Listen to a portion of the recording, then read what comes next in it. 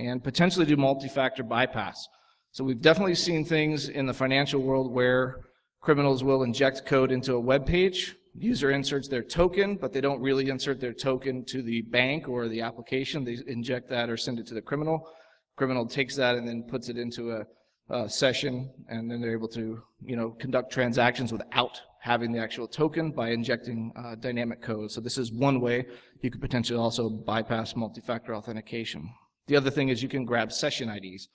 So you can grab J session IDs or other tokens that may be interesting to you off the wire. So that's kind of what we're going for. Just to level set, where I'm putting this code, I've numbered different functions here. So as we go through the code, you can see 1, 2, 3, 4. This is where that function's operating. Essentially, we're going to drive client traffic through our PowerShell script. We're going to tamper with that, and then we're going to return the request back to the client. All right, if you look at the code that's on GitHub, if you break it down, there's basically 5 main functions. So, as I take you through this PowerShell script, I wanted you to get a feel for it. Each of these scripts or each of these functions stands alone. So feel free to take it and use it in other parts of your code or whatever project you may be working on. But effectively, if we walk through the sequence, there's a main function. Essentially sets up some listening ports. Those are configurable on the box. We're going to receive the client request and respond to the client, steps 1 and 4 in the previous slide. We're going to forward the request to the server in step 2. We're going to get the response back in step 3. And then all the while, we're going to use this function that I wrote called invoke create certificate to on the fly create the certificates dynamically for the application. Okay.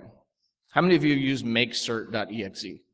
Okay, so I kind of put a joke in here that the tool is not intuitive, it's not native either. So if you're gonna be conducting this type of operation or intercepting SSL traffic, you'd have to bring makecert with you, and that's an artifact I don't want to leave on the machine. So the goal here was, how can I do certificate generation without makecert?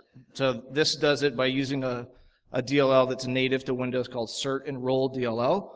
We're going to misuse that DLL essentially to create dynamic certificate authorities, install those into the trusted certificate root, and then put those, dynamically create those requested domains. So all of this is mainly using cert enroll.dll. We can do a functionally equivalent to what makecert will do for us without leaving files on the system. So let's take a look at this code. Essentially, the function invoke create certificate is going to have 2 parameters. We're going to take a subject line for the certificate, and we're going to have a Boolean value that basically says, is this a certificate authority or not? That's really it. And like I said, what this will do will create the certificate and install it for you. Let's take a look at some of this code. How many of you have used the COM interfaces before? Okay, so some of you have seen this before. So this was something new I had to get used to, but functionally we're going to instantiate these objects. It's well documented on MSDN, but rather hard to find good examples. So hopefully this will be some useful examples of how to use that API. So we're going to create, for example, to start the process off of creating the certificate, we're going to create the key. And we're going to use the Microsoft Enhanced Cryptographic Provider. I found that one to be useful for what I was doing for demonstration. Essentially, it's going to create an RSA key, and it's going to be signed with using the SHA hash, essentially. And we're going to start with 1024 bits. You can see there on line 3. So we set the property of key length equal to 1024. I tried different key links, but you'll find some browsers will throw errors because I really didn't care how secure the session was with the client, right? So I was going for low overhead. So I tried like a 512-bit, and some of the browsers were reporting errors. So 1024 is kind of where it settled as a good medium. I didn't want to go too secure because, again, I'm just cracking that session open anyway. And then I'm going to set the machine context. You can explore this. You can either install these certificates in the machine store or the user store. What I found is when you're administrator on the box and you install this into the machine, there's no errors. So that the user doesn't get prompted, are you sure you want to install this certificate? So that's what I was going for there. And then we create the key, call the method key create. So that's essentially setting up the key pairs needed for this certificate. Then we're going to create the certificate object. Again, we're going to go ahead and initialize step 1 there, the private key using the variable we created in the previous slide. We're going to go ahead and create a subject line and an issuer. I started doing this without having an issuer, and I found that when I wanted to clean this up, so when I want to remove these certificates, it's far easier if you have the issuer set. It is possible to completely obliterate your trusted root store. Just be careful. So it made it a little easier for me. And then step 4 and 5, these are arbitrary values, but what we're going for here is we're setting the certificate, the dates that the certificate is valid. So what you can run into here is if you do this too quick, you'll get certificate errors because the timing. So what I did is I essentially in step 4 there, we're backing up a day from whenever the client requested the certificate. And then we're going forward, the certificate's valid for 90 days. Those are, I didn't put those in as parameters, but you can certainly customize that. It's completely arbitrary, right? You could persist that certificate on a machine for 10 years, 20 years, doesn't matter to me. But 90 days seemed to be all I needed for a working solution. So that's really it. You know, when you look at this code, there's not much using this particular DLL. We're able to very quickly create certificates, create the key pairs, create the certificate, and install those into the key store. What this looks like then on the client machine when you're doing the local connection is if you look at the top, you can see each domain that the user requests. As they request that domain, I'm going to spin up a certificate for that domain. You can see on the right there at the top, it's going to be signed by my Interceptor root, trusted root, and you can see that it is installed by default there at the bottom. You'll notice little keys on the certificates. When you look at this, that just indicates that that certificate has the private key associated with it. So again, all of that's going to be done transparently. So we're able to create those certificates dynamically. All right, once we've got that, the next thing we really need to look at is I need to receive the client request. So this is where we get into the HTTP portion of this. So primarily, how many of you are familiar with SSL through proxies? I mean, you guys are, I'm guessing, okay, some of you may be new to this, so I just wanted to level set this a little bit, but you know, essentially, when the client's driving their traffic through the proxy and they want to use a secure session, they're going to call the connect method, essentially. So what I'm going to do is watch for that string. If I see a connect method, I'm going to go ahead and respond to the client. And then I'm going to promote the stream to an SSL stream, which is actually trivial to do using some of the .NET classes that are available to us. And then everything else we're just going to proxy. So what I was going for here was a transparent, seamless interface for the user so they could surf, you know, driving traffic through this proxy, and they could do secured, unsecured sessions, and it's all transparent for them. So once we've matched on that connect request from the client, there's basically 3 lines of code that I use to promote my stream to an SSL stream. Very trivial here. So we're going to, first of all, check the certificate store to see if the client has requested this domain or not. And if they haven't, we'll create the certificate dynamically in step 2. And you can see we're calling our invoke certificate with the domain name, and then false being it's not a certificate authority. Kind of hard to see on the screen there, but. And then lastly, we're going to use the authenticate as server method. And the parameter we're going to take in here is SSL, that the fake certificate that we created. I'm going to go with TLS here. You can certainly use SSL version 3. That works fine too. And you want to be careful, and I'll touch on this later. There's some new enhancements in Windows 8.1 and IE 11 that don't allow it to negotiate weaker ciphers. So I'll show you how to get around some of that in a little bit, but TLS works fine. To connect, have the client connect and promote that stream. That's it, right? So we're able to very quickly and easily check the certificate, create it, promote the stream, and now we've got the clear text request coming in from the client. Some of you are probably already ahead of me on this, but this is very inefficient actually. Creating dynamically, creating these key pairs is expensive computationally. So what I'm proposing is probably in a future version of this script, we can pre-stage certificates, so you could pre-compute those for domains that you're interested in. And this also writes to the registry. So one of the things I want to add to the script is the ability to do this, have certificates encoded in the script, and I'm working on that right now. So for those of you who are looking at digital forensics, this would be one artifact that would be left behind, would be these certificates would be stored in the registry if they're not cleaned up properly. Okay, so we've created certificates. We've got the client connecting to us. The next thing, before I get into the last two functions, a couple of side notes here. One of the things that was interesting as I was writing this was I was really interested in the text-based, tampering with an online banking session, and I had to deal with all this, surprisingly binary content. Just kidding on that. But essentially, most of the examples you'll find on that are string-based. So most of the request and response stuff is going to be based on that. I'm going to use byte arrays, which present some interesting challenges in PowerShell. But I found the two functions that I use quite a bit in the script you'll find are system text encoding, and we can either use get bytes or get string.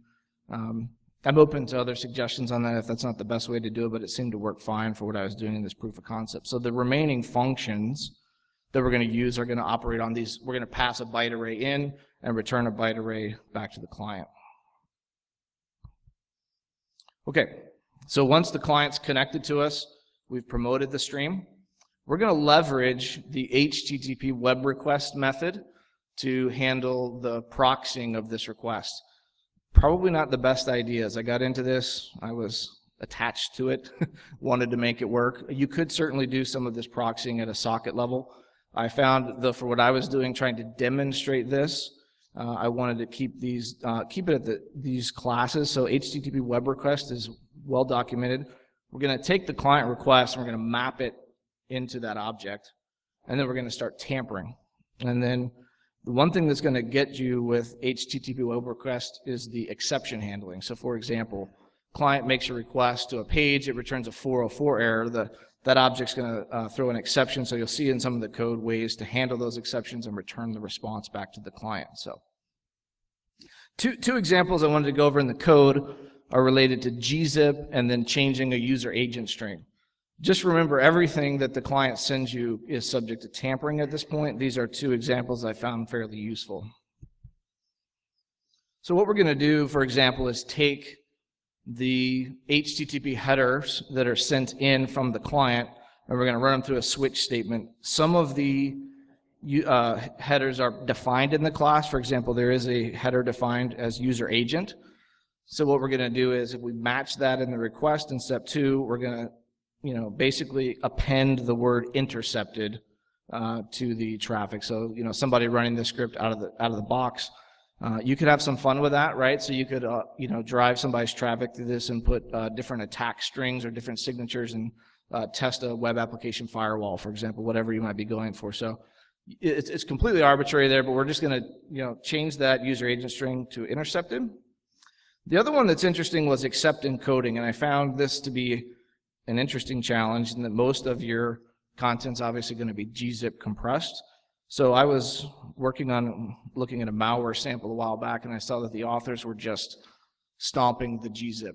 So they basically zero that out or blank that, so that essentially they don't have to unzip and recompress the strings to tamper with it. So that's what I'm going to do in step 3. I'm going to take, if the client's requesting a gzip encoding, I'm just going to flatten that and not request that, so that it makes it easier to read the code and tamper with those requests and responses. So those are, some things to think about there. You can tamper with any of the fields or any of the parameters in the request.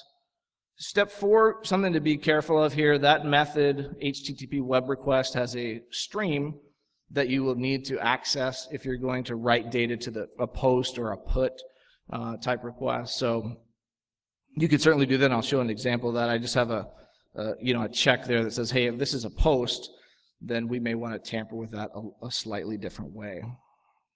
So that's essentially, we're using, by using the defined libraries, that's the great thing about PowerShell, is that it gives you access to those classes, and we don't have to code around a lot of different issues. That once the request is received, we're going to send that to the server. The server is going to send us back a response. We're going to use the HTTP web response object or class, and now we can tamper with that as well. We can, of particular interest would be the set cookie header in a response. So that's where your session IDs are going to be stored. That may be where we want to grab those tokens that we may want to use in other parts of our application, and then ultimately return a byte array back to the client. So let's look at some code for that. The one thing you run into with cookies, especially in that class, is it returns all the cookies into a single property of that object, but only will return one back to the client. So essentially what I had to do here was split those out, and this is just an example of some code that I used to use a regex. So one of the great things, PowerShell is great with strings and parsing strings. So what we're doing here is we're splitting on a comma, but not a comma space, because some of the cookies have a date and they have a comma space in the date. So this is kind of an interesting way to get at the cookie data. And you can use cookie containers, but I find it to be unnecessary for what I was doing for tampering with the response. So basically, so this is a really simple example. We're going to take, I'll show you in a minute, anywhere I see the word cyber in a search string, I'm going to replace it with kitten, right? So the idea here is anything can be replaced. So things that would be more interesting might be find the closing body tag on HTML and inject a JavaScript line or something like that. So obviously you'll see this in an example, very, very easy to match a string and just replace it. I'll leave it up to you to however you guys want to use the script to tamper with the different sessions. The last part of handling the client response, and I'd be open to some feedback on this in particular, was basically what I end up with is I end up with two blocks, 2 byte arrays. I've got a header and an entity body. I've got to combine those back together and ship them back to the client. I used block copy. Here you can see in step 3. To do that, I don't think that's the most efficient way, but again, going for proof of concept, this is one way to combine the 2 arrays and just write those back into the client string. And then step 5, we're just going to return, take the return value and send that back to the client. So fairly basic stuff here, combining the header and entity bytes. So what other things can you do? Obviously we talked about how I can take a string, find and replace. How many of you are familiar with the beef framework? So this is an amazing tool, and I found this is one way to inject beef into a session. So it's great. So you host the JavaScript snippet somewhere. You just find and replace and add that to interesting domains. So hopefully you'll use this. This is one creative way to use this PowerShell script, is to get beef injected into the browser.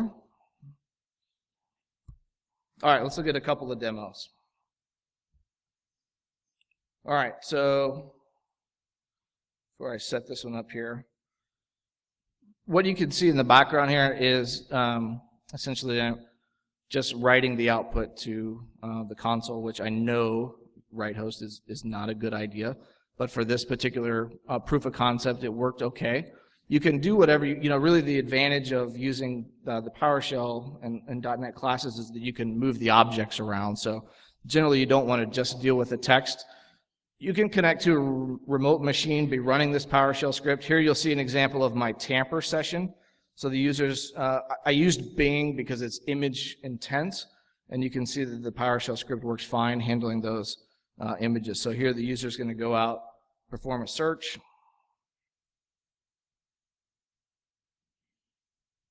And we'll replace all the strings we see. So this is great, right? So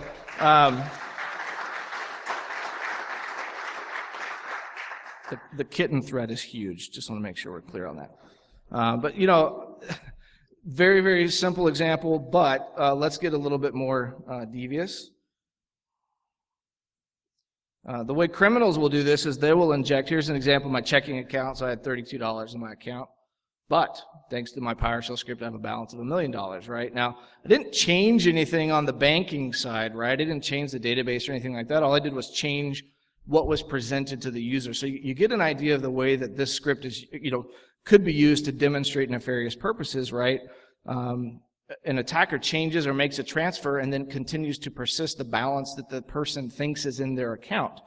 So the only way they would ever know that fraudulent transactions may have occurred on their account is when they actually check their statement, because everything's been presented in the UI to them all along, thinking they had that right balance. So that's one thing you can do. Again, I wanted to use the script to demonstrate these type of things to members of our organization and sort of the power of what this type of script's capable of. Next one. So what you're looking at here is a use of the script where at the top of the script we have the user in their Gmail account. And the user sends a message to their Outlook friend that says attack at dawn. But because we were driving that through the PowerShell script, the recipient receives attack at noon, right? So again, you get the idea of by tampering with these sessions, I can not only change what the user receives, but I could also change what is sent. So again, I'll leave it up to you guys to feel free to expand the script. I look forward to seeing interesting things you can do with this. So let's get into a little bit on the script usage. So I basically have 5 parameters on this particular script. The first one is going to be the listen port. So by default, the proxy server listens on port 8081, completely configurable. As you get into the code, essentially there's a line in there that sets up a firewall rule to automatically allow that port to listen. So you don't have to change it. What that does is suppresses the prompt when a user tries to start up something listening on a port. It'll prompt them, are you sure you want to listen? By going ahead and preemptively creating that firewall rule, we can suppress that message.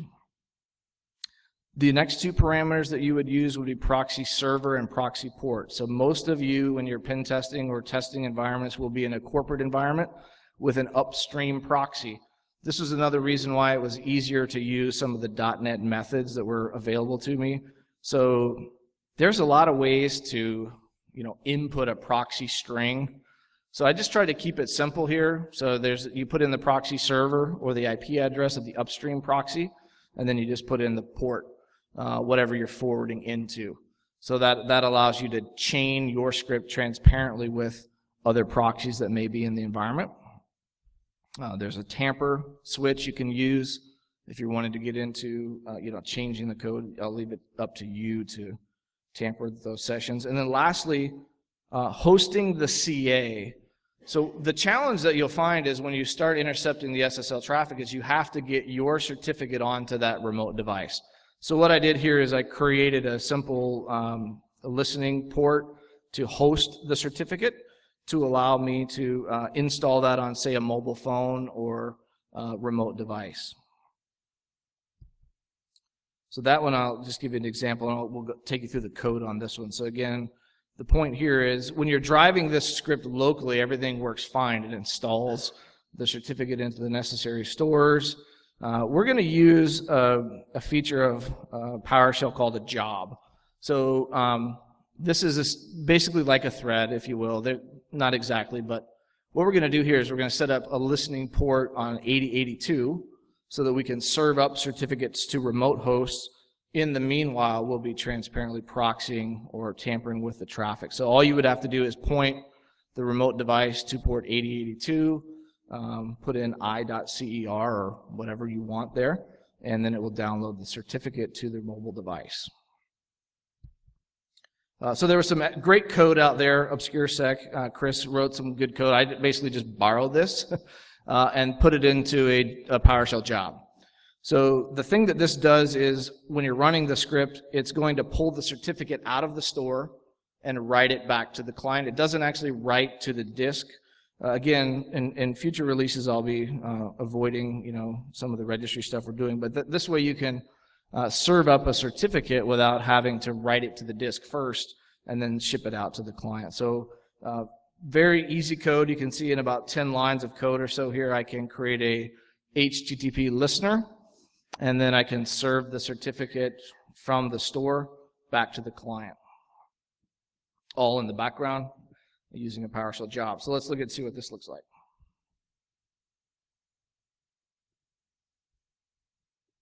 Okay, put this up here. So what you're looking at here, so I've, a little background on this. I'm basically driving a remote device, my Mac, through a PC. We're going to connect to that, download the certificate onto the device, and then transparently proxy the traffic.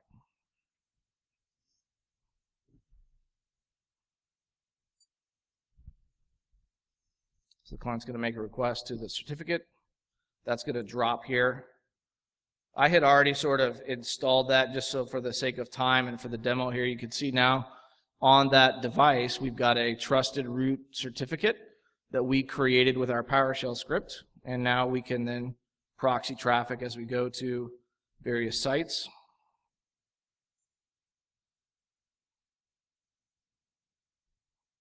Pause this here at the right spot. And you can see that that sets up the certificate chain. So you can see we've dynamically created the google.com certificate signed by the Interceptor root. So those of you familiar with this type of operation, if you're going to be testing mobile applications or driving remote devices, this script works well for that too. So hopefully you find that useful. All right. And then a couple more examples here. Sorry. So you can see this is an example of driving an iPhone. A couple other certificates. Essentially, you point the phone at that URL, install the certificate as a profile, for example, in iOS, and then you're able to drive traffic through that proxy. All right. What are some ways you could, other uses for these scripts? So this is where hopefully this will find value for you guys. You could potentially do web application attack scripts. So again, by changing or tampering with those requests, you could drive various iterations through of strings or tools through this script. You could use it. Developers could hopefully use this for some HTTP debugging. Again, the benefit here is there's nothing to install. PowerShell is there on the device already, so I just have to invoke the script. Those of you doing malware research, one of the things you can do here is, spoof or look at command and control traffic. So you could drive, put this script on a device that's infected, drive it through your proxy, and then see if the malware is proxy aware. Mold the environment to what the malware may be expecting for C2, or look at some of the different strings that are coming in there. Or again, mobile application intercept. All right, so most of my day is spent on the defensive side, so I wanted to put a few nods here to how do we defend against this type of attack. So how many of you are familiar with certificate penning? Some of you have seen this. Okay, so there's tools out there, for example, Trusteer or even Microsoft's Emmet tool will do this. It does work. I found it to be effective. I'm certainly open to discussion on that. Essentially, it will prompt the user saying, you are connected to google.com, but that certificate does not match what Google should be. So very useful utility is certificate penning. Some other ideas would be, again, for those of you looking for this type of activity in on a compromised device, you could look for rogue certificates in the certificate store. So what we've got here is essentially the registry keys where those trusted root certificates are stored and where they're created.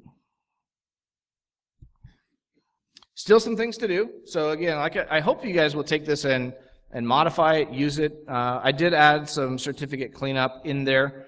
So there's you can now remove all of the certificates. You can just invoke the remove certificate function.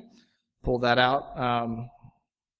You can also add auto proxy configuration, which is one of the things I decided to leave out of the script, but there's certainly within 10 to 15 lines of code, you could dynamically change the proxy setting on a browser and drive that traffic through. For most of my demos, I use just a plugin that switches the proxy, but again, in a pen test environment, you'd want to add some of that, and I should add that in a future release. Other things to do would be add interesting domains, so pre-stage certificates, or add list of domains that you want to capture the traffic for. Pull that in. All right, so this is what I wanted to build, right? Some grand masterpiece script that was exciting, easy to use. Sometimes it feels like this is what I built. But I do appreciate the feedback. Like I said, I'm presenting this as one tool that you can use to demonstrate man-in-the-middle effects, and I hope you'll use it, customize it, and like I said, connect with me on Twitter. Sub-T used to be InfoSecSmith2. Feel free to contact me if you have questions. At this point, I'd like to open it up for you guys for questions that you may have for me. Yes, sir.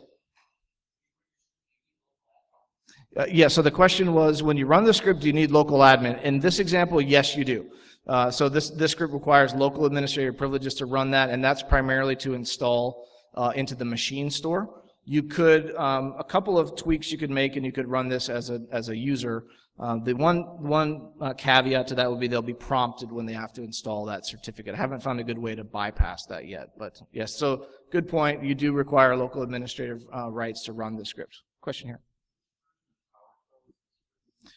So it does work in two. That's what I was going for, was lowest common denominator, so it does not require anything beyond that, so hopefully that is helpful for you guys. So absolutely. Other questions, thoughts, feedback? Yes, sir. Good question. I should have done that, right? Yeah. So I could, yeah, for some of the, especially like Google domains, gstatic, and some of those, I could have just done a wildcard certificate. So fair point. Absolutely could add that to the script. So yeah. Other thoughts, questions? Yes, sir.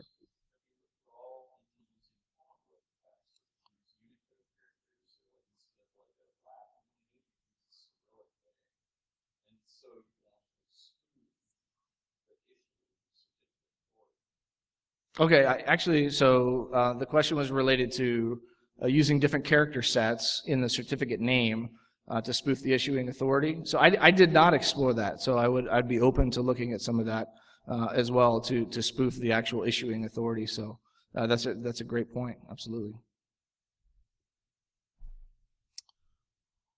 Any other questions?